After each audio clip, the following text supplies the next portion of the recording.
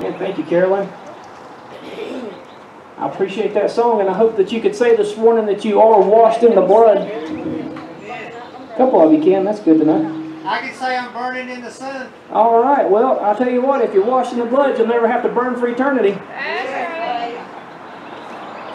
All right. Take your Bibles this morning. Turn to Acts chapter number 3. Acts chapter 3 this morning. I appreciate everybody being here. I know it's hot, and I'm going to do my absolute best to get y'all out of here before 3 o'clock this afternoon, okay? All right. I know people are excited. No, I'm going to say this right quick and just let you know, keep looking on Facebook this afternoon. I'm going to put an announcement on Facebook via video and on our prayer chain that we have. I'm going to put an announcement up there about some good news, and let me let you know what the good news is. The good news is on June the 7th, Grace Baptist Church is going to be opened back up. All right? Now I'm thankful for a federal court judge that had enough common sense and decency to read and understand and know what the Constitution of this country says, that we have the right and freedom to religious liberty to worship anywhere in any way we please. And I'm thankful for that. And I'm thankful for the president standing up and saying this week that churches are essential. Places of worship are essential. Now, we already knew that, right? Yeah. But some people forgot about that. And it's bad the way that some of the things happen in this country. People getting arrested at church, getting fined at church for just worshiping. But anyways, I'm thankful for those things.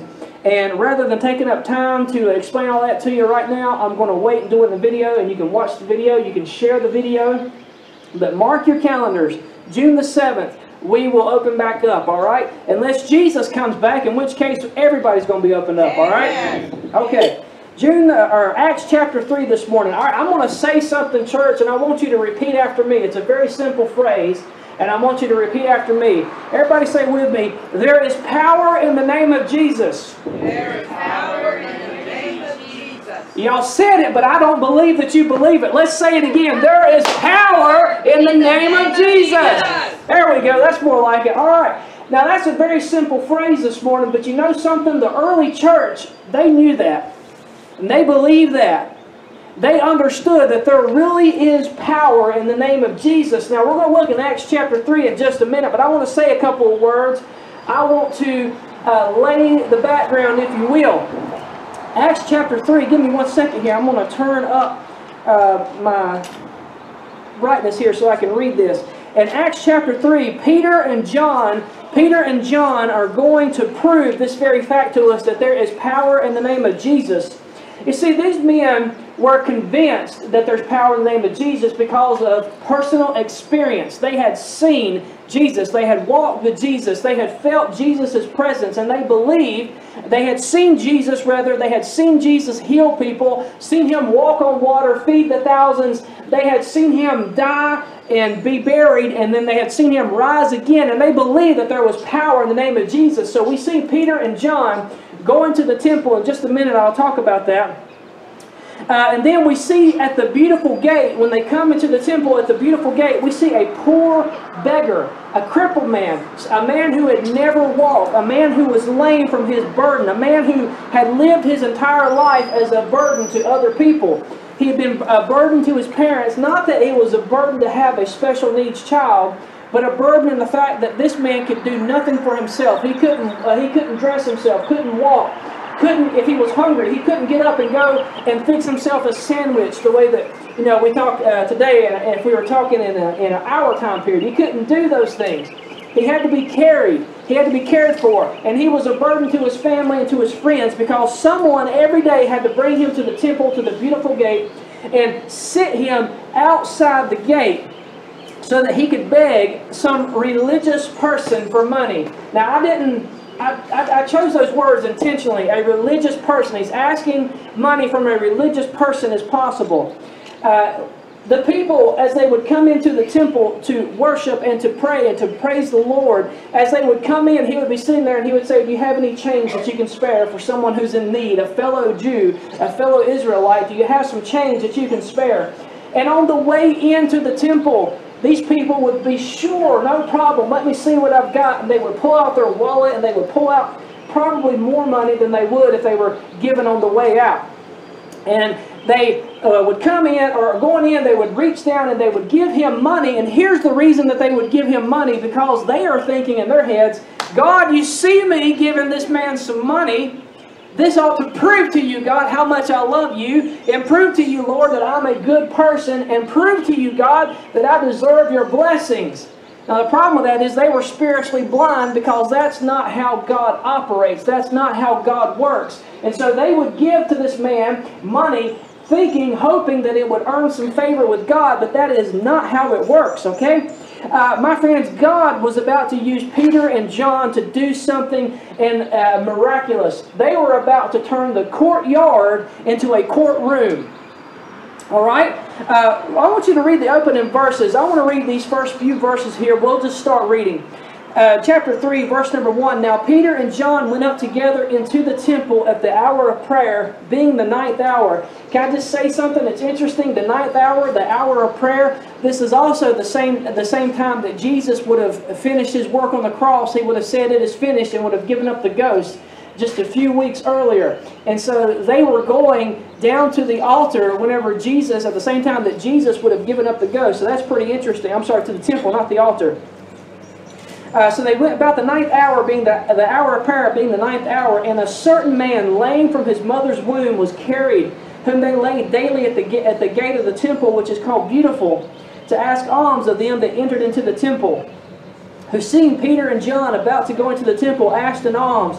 And Peter, fastening his eyes upon him with John, and he said, "Look on us." And he gave heed unto them, expecting to receive something of them. Boy, he got something, didn't he? He received something from them, but it's not what he wanted. Look at verse 6. Then Peter said, "Silver and gold have I none, but such as I have give I thee. In the name of Jesus Christ of Nazareth, rise up and walk." As I was studying this, I came across an illustration. And I can't remember the names, you'll have to forgive me, but there was a Christian leader in the early church, or at one point in church history, who was a very godly man who visited Rome and visited the Pope. He gained access into visiting the Pope. And he walks in, and there sits the Pope, and the Pope is counting the money that has been brought in. And there's piles and piles of gold and silver, and it's stacked up everywhere. And the Pope looks at this man, and he says, "Brother so-and-so, the church can no longer say, 'Silver and gold have I none.'" And without missing a beat, the man looked at the Pope and he said, "That's true, but the church cannot say anymore, 'In the name of Jesus, rise up and walk.'" See, at some point the church had lost its power. The church began to put its faith in gold and silver, and we lost sight of where our power really comes from, which is from Jesus Christ and through Him. All right, but I want to bring this message this morning because I want to tell you that there is still power in the name of Jesus today. There is still power in the name of Jesus. The question is this: is the power of Jesus' name at work within you? Do other people see Him working in you, in your life as an individual? Do they see that? That's what I want to look at this morning. But let's pray together. Lord in heaven, I thank you for everyone that's coming out. Lord, I thank you for this breeze that's coming through here right now. That feels good on me. Lord, I want to ask, dear God, that you would please bless our time together and help us, Lord, as we look at your word. Help us, Lord, just to get it into our hearts and help us to apply our lives to your word. In Jesus' name we pray. Amen. I want you to consider the following ways in which the power in Jesus' name is still at work today. I want to use what happened in the past in Acts chapter 3 to look at, or to show you, to demonstrate that that there is still power in the name of Jesus today. I want you to notice, first of all, the man. Notice the man, okay? Verses 1 through 8. We just read those. We stopped off at verse number 6, where Peter says, "In the name of Jesus Christ of Nazareth, rise up and walk." And he says, he took him by the right hand and lifted him up, and immediately his feet and ankle bones received strength. And he leaping up, stood and walked and entered into the temple, walking and leaping and praising God. Now that's great. That's a miracle right there. That's something that God did. Okay, now I'm a little bit ahead of myself here. But I want to say a couple things about the man. First of all, the beggar was real, and he had a real need. He needed to be healed if he was going to walk. He needed that if he was going to be able to walk again. But he is also a representative of humanity. This man represents a very real need that you and I have. This man represents a very real need that everybody has. Our neighbors that aren't here this morning, but no doubt some of them can hear us, they have this very real need. I want you to understand something about this, and I want to make an application, some connections to this man, and I want to show you this real need. First of all, we are all unable to stand before God. This man couldn't stand, period. You and I, we're unable to stand before God. So when Peter and John come on the scene, he sees them as an opportunity to meet some of a physical need, a monetary need, a financial need. And instead of that, they say, listen, silver and gold have I none, but such as I have give I unto you. We are unable to stand before God. We are spiritual cripples at our birth. You understand that whenever Adam fell in the garden, we fell with him. Whenever he sinned, his sin came upon all of his seed. And because we are the seed of Adam, we all inherited a sinful nature. Therefore, we are all crippled before God. Not only are we all unable to stand before God, but we are all separated from God at birth. Look at verse number 2. It says, and a certain man, lame from his mother's womb, was carried, whom they laid daily at the gate of the temple, which is called Beautiful, to ask alms of them that would enter into the temple. Did you notice? They put him outside the temple, not inside the temple. He was outside the temple. You and I are a lot like that. We are unable, or we are separated from God at birth. Because of the birth defect that this man had, he couldn't go into the temple. He wouldn't be allowed in there to worship. He had to be placed outside the temple. His lameness not only kept him from standing, but his lameness also kept him separated. You know what? Our sin, our sinful nature acts in the same exact way. It separates us from God. It keeps us from being able to stand before Him. Now the Bible says rightly that there's coming a day where every knee will bow and every tongue will confess that Jesus Christ is God, or Jesus Christ is Lord, to the glory of God the Father. His lameness kept him from standing, and it kept him separated. Our sin keeps us separated from God as well. It keeps us outside of the presence of God. No matter how hard you work, no matter how many good things you do, no matter how faithful you are to come into church, no matter how much you do, how many jobs or offices you hold inside the church, if you are separated from God, but you are separated from God by your sin nature, and if you do not know Jesus Christ as your Savior, guess what? You will be separated from God for all eternity at your death, because God is holy. So we understand that this morning, all right? I'm going to go on here. Not only was he unable to stand before God, not only was he separated from God, not only are we unable to stand before God, not only are we separated from God, but guess what? We are all poor and unable to repay God for what He's done for us. This man was poor. He was asking of alms. This man, he was poor to the point that he didn't have any money to pay for a doctor's care. Not that a doctor could have done anything for him in his day. You know, doctors still to this day, and with all of our advancements in medicine and technology, if you're a cripple, you're still a cripple. They can maybe make your life a little bit better. They can maybe do procedures and stuff to give you a little bit of a better quality of life, but they can't cure you from that. You know, for all of our medical procedures and everything, people are starting to live longer than they've ever lived before, but people still die. We still die. We can't stop death. You wonder why? I'll tell you why. Because God says it's appointed unto man once to die, and after this the judgment. Because of Adam's sin, we are all going to die. We are unable to repay God for what He's done. This guy here, this lame man, didn't even have the money to pay for his next meal. He was simply poor. We're the same way, by the way, because of our sinful condition. We are, no matter how much we work, we can never pay off the great debt that God paid for us, or the great debt that we owe. We can never repay God for that. But I want you to notice, lastly, that we all stand in need of God's grace. If you look at verses 3 through 7, we've already read those. I won't read them again. I do want to point out this. In verse number 4, the Bible says, Peter, fastening his eyes upon him. That word fastening is interesting. It means that his eyes, whenever he looks at the cripple, he locks eyes with him and he looks on him. And you know what he sees? A poor crippled man. Nah. He looks beyond that.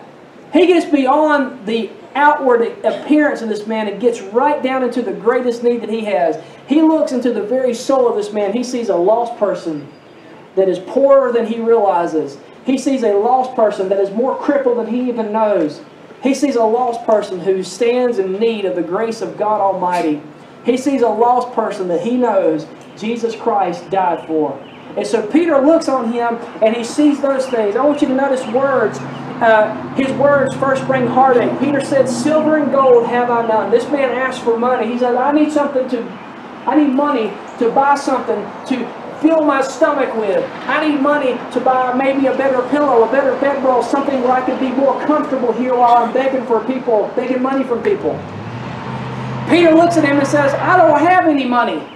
You ever had somebody ask you for something and it's a legitimate need and you say, "I don't have any money. I'm sorry, I can't help you. I don't have any money." I've done that before several times. More times, I'll promise you this, I have had to turn people away more times than I've had money to give them. But you know what we have? You ever tried this? "I don't have any money to give you, but would you mind if I prayed with you right now?" We don't think about that, do we? We just think, well, they need money. I don't have money. I can't help them. But Peter says, "I don't have any money. But here's what I do have. I have a relationship with the Savior. I have a relationship with the great physician. I have a relationship with the God of heaven that loves you, that died for you so that you can be in heaven with Him." He says, "Listen, buddy, you think you've got physical needs. Let me tell you about your greatest need. It's your spiritual need right here." Those words, the next words bring healing. He says, "Such as I have, give I thee. In the name of Jesus of Nazareth, rise up and walk." That's all he says. And then he reaches down and grabs that man's hand and pulls him up. Could you imagine being that crippled man? Now, he had to have felt different when Peter said those words. He had to have felt different whenever Peter reached down and grabbed him. He had to have felt the healing power of God on him, because when Peter pulled him up, it says immediately. Not gradually. Not over time. Doesn't say that he got stronger over a period of time. The Bible says immediately he was healed, and he stood up and he leaped and stood up and praised the Lord. Okay? Let me tell you, whenever God does something, you're going to praise Him for it. Peter had no money, but Peter had Jesus. And Peter was able to look beyond the outward needs of this man and see the greatest need of all. He needed healing, yes, but to do this, he needed healing, but not from his lameness. He needed healing from his lost condition. Let me tell you, when the Bible says in Isaiah 53, "By His stripes we are healed," that doesn't mean that we get to pray and Jesus is going to heal our every malady. That means by His stripes we are healed from the one thing that we all suffer from, and that is our sinful condition. And when Jesus was beaten and scourged, He was beaten because we deserved that beating. When He was hung on the cross and He died because we deserved that death. Alright? That's what the Bible means when it says that. Not that we can pray and Jesus is going to miraculously heal us every single time. Now that's His business if He chooses to do that.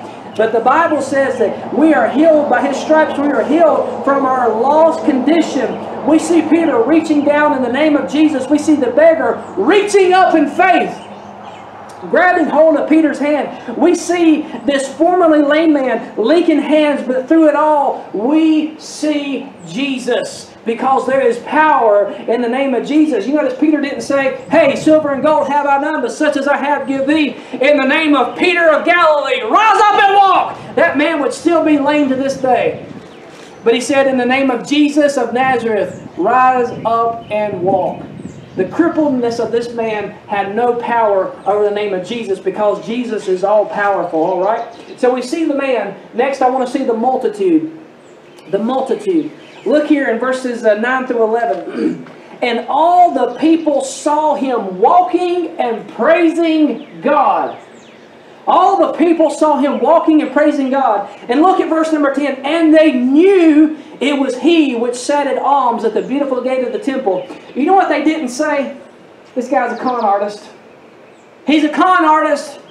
Peter and John, they're con artists. They paid this man to come in with these fake crutches and this fake crippledness. And he got up and he wasn't really crippled. He was just playing. No. They knew this man was crippled. They knew this man from his birth. They could look. This tells me that there was something about him. His feet, his legs looked different. Maybe they were bone thin because of atrophy. He had never used them before, so he had no muscle tone. But all of a sudden, Peter reaches down, calls on Jesus' name, and this man stands up and walks. He is a different man. All right, they knew it was him that sat for alms at the beautiful gate of the temple, and they were filled with wonder and amazement at that which had happened unto him. And as the lame man which was healed held Peter and John, all the people ran together unto them in this porch that is called Solomon's, greatly wondering. I want to point out, as I look at this, and I think about the early church, and I think about the church today, I think about how the ministry-mindedness of the church has ended. I'm sorry, that's the wrong phrase. How the ministry-mindedness of the church has changed. And it has changed, hasn't it? You see, the early church focused on the individual. Did you notice that Peter walked in? He saw the crowd. He saw the multitude, but he saw this one man who had a need. Now, I don't know about you, but I can't do a lot of good against everybody in the city of Greensboro. If we could fit the entire city of Greensboro in this parking lot, first of all, it would be pretty crowded, right? But if I could go somewhere, maybe to the Coliseum, and get just a fraction of the people in the city of Greensboro, I could preach the same message and reach maybe a dozen, maybe 24 people. But you know what? That's not what God is saying here. That's not what we're getting here. The early church, Peter walked in the temple. He saw all those people there, all those devout Jews worshiping and praying to God. But he didn't focus on them. He focused on the one person. See, the early church used to focus on the individual, okay? And the multitude would come second. Today, the focus is backwards. We focus on the multitude. What can we do to get more people in our church? What can we do to get our numbers to increase? What can we do to increase our giving? What can we do to focus or to get our church to grow? We look at growth, and we always think of numbers. Now listen, that's a part of growth. You cannot argue that numbers is not a part of growth. But you know what God is pleased with? Spiritual growth of His children, number one. Spiritual growth of His children, number one. But the early church focused on the individual. We look at church, we look at the multitude, and we want to go after the multitude, and we're not successful, and we wonder why. Well, it's because to reach the multitude, we got to reach one person. We got to reach one of them at a time. Am I right? Got to reach them one at a time. Some people say, what changes need to be made in the church? Well, sometimes there's room for changes, amen. This ain't 1950 anymore. This is 2020. There ought to be some changes that have taken place in the church from 1950 until 2020, and there have been. There should be a marked difference, and what I'm saying is this, there should be a difference between Grace Baptist Church today and Grace Baptist Church in 1950, and there is. But our mission, our goal has to be the same. Our message has to be the same. We've got to reach the individual. We've got to reach the lost one person at a time. And that's what we see in verses 9 through 11. Peter and James, or John rather, they didn't come in and deal with the multitude. They dealt with this one person. You say, well, preacher, that didn't make much of an impact. Yes, it did. They reached that one person. And he got right with God. He got healed from God. That was a physical, outward change in this man. A reflection of the inward change that took place. He stood up and he leaped and he praised the Lord. And guess what it did? It brought everybody to them. The multitude came to them. I remember reading about preachers who would come into cities, and before they would come in, they would to have a revival service. They would contact the pastor of the church they were going to be at, and they would say to that pastor, listen, I want you to talk to your people in your church, and I want y'all to figure out who it is in your town that is the most wicked, most ungodly, most hateful person in town, and then I want you to start calling his name out before God. I want you to start praying that God will do a work and change that man. And I want you to pray, and I want you to fast, and I want you to tell me who it is, and I'm going to be praying for that man, or for that woman, or for that family. And I'm going to call their name out day by day. And they would begin to pray for weeks on end for just one person in that town. And then whenever they would come to the church, the preacher would come in and they would invite him to come, or invite her to come, or they would go to him and they would talk to him, and guess what would happen? They would lead them to the Lord. And guess what else would happen? There would be such a change in the life of that person that the whole town would take notice, and the whole town would begin coming to church. The whole town would be changed because of one person. One person. I tell you, God Almighty can do that same thing today because there's power in the name of Jesus, all right? And if you and I would take it seriously and get down on our faces and start calling out in the name of the Lord Jesus Christ, our lost loved ones, our neighbors, our friends, our co-workers that need Jesus, if we would start praying for our community, for our city, for our county, if we would begin to pray for that, God would do something. So we see the multitude. We see the man. We see the multitude. I'm going to give you one more and I'm going to shut up. Amen. I want you to see the message. The message. Verses 12 through 26. I'm going to take a few minutes and read just some of these verses. Whenever the crowd gathered together. You see, Peter didn't walk in, ignore the crippled man, and walk into the temple and demand that people come hear him. He didn't walk in and say, hey, everybody, Peter's here. Gather around. Peter's here. Peter, former fisherman, come here. He didn't do that. He didn't even walk into the temple. He saw the man outside the temple that had a need. He met that need. The people came to him. Whenever they saw the change that was in this man's life, the people came to him. And when the people came and they were asking, what made this difference in this man?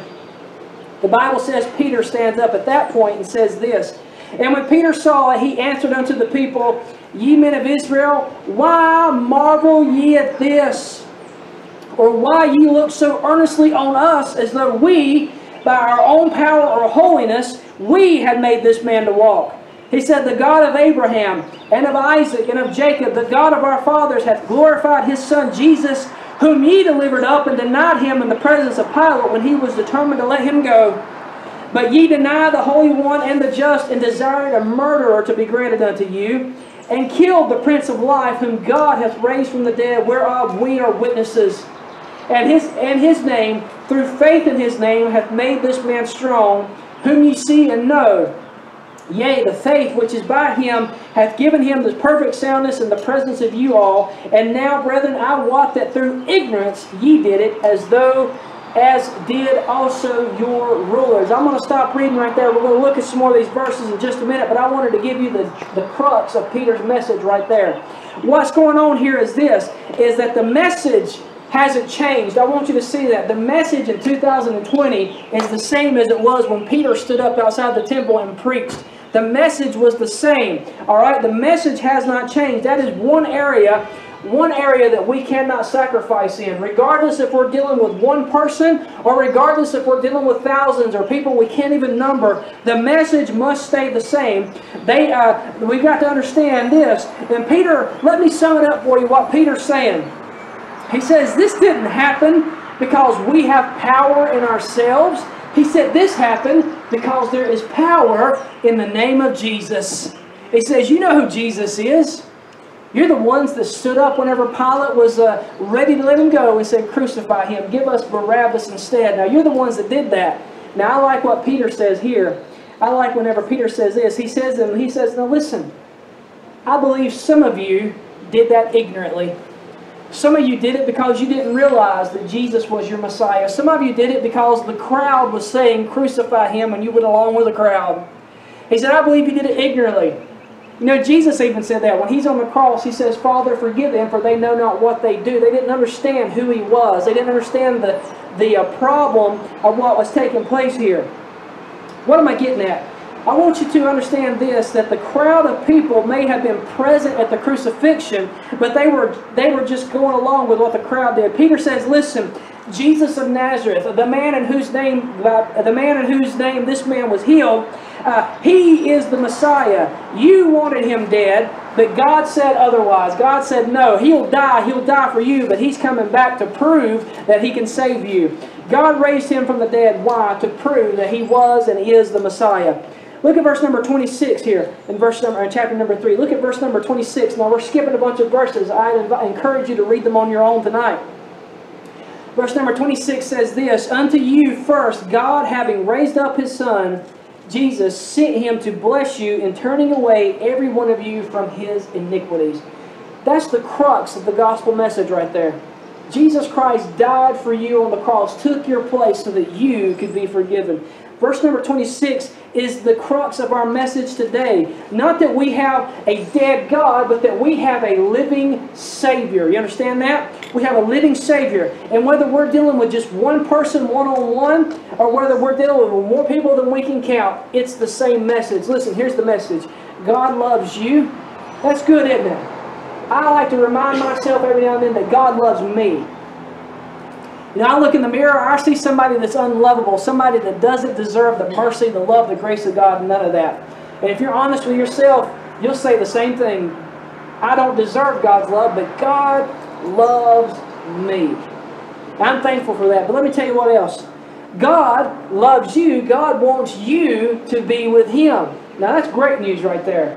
But guess what? You can't be with God.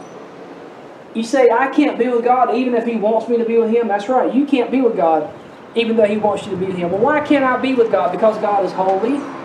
Because God is perfect. Because God is righteous. And the Bible says that you and I, guess what we are? None of that. We're unrighteous. We're unholy. We're sinners. All have sinned and come short of the glory of God. None of us can get to God. But God loves me. God wants me to be with Him. That's right. That's the reason that the Bible also tells us that for God so loved the world that He gave His only begotten Son, that whosoever believeth in Him should not perish but have everlasting life. That's wonderful. So Jesus died on the cross. Perfect. What do I have to do to be saved? You can't do anything to be saved. It's not of works, lest any man should boast. For by grace are you saved through faith, and that not of yourselves. It is the gift of God, not of works, lest any man should boast. So you mean that God loved me enough that He gave His only begotten Son, and I can't earn that salvation? That's right. So how do I be saved? Well, for God so loved the world that He gave His only begotten Son, that whosoever believeth in Him shall not perish, but have everlasting life. Romans tells us that whosoever shall call upon the name of the Lord shall be saved. So that's the good news. That's our message. That's what Peter is telling these Jews right here in Acts. Not in so many words, but that's what he's telling them. Listen, you all had Jesus crucified ignorantly. That doesn't mean that Jesus doesn't love you. That doesn't mean that God doesn't love you. God loves you. Just like this crippled man, God loved him. Some of y'all would ignore him and walk past him. Some of y'all would give him a little bit of change. Some of you would give him a little bit more, but none of you cared for him the way that God does. Jesus died for him, and Jesus healed him. You can be healed too. You can be saved too, because guess what? Jesus died for you. Let me tell you, church, there's power in the name of Jesus Christ. Power to save, power to heal, power to forgive, and I'm thankful for this. There's power to forget. Amen? Aren't you glad that Jesus never once reminds you of a single thing you've done wrong? You might remind yourself. The devil might try to remind you of something you've done in the past, but Jesus never brings anything up. That's the mark of forgiveness, by the way. Never bringing it back up, all right?